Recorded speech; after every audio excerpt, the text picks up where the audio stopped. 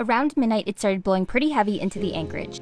It blew 2 of our cockpit cushions right out, and we're bummed about this one because it was our favorite. We found it floating back in Grenada and it was so comfy, so Travis took it upon himself to paddle out in search of his favorite cushion. He's a different breed, so I don't recommend doing this. As you can see, it's pitch dark and I had a hard time keeping my light on him because he would just disappear into the night. Even though he waited for a lull, it was still gusting 30 knots. He made it back, but no cushion, so hopefully someone else finds it out there and enjoys it as much as we did.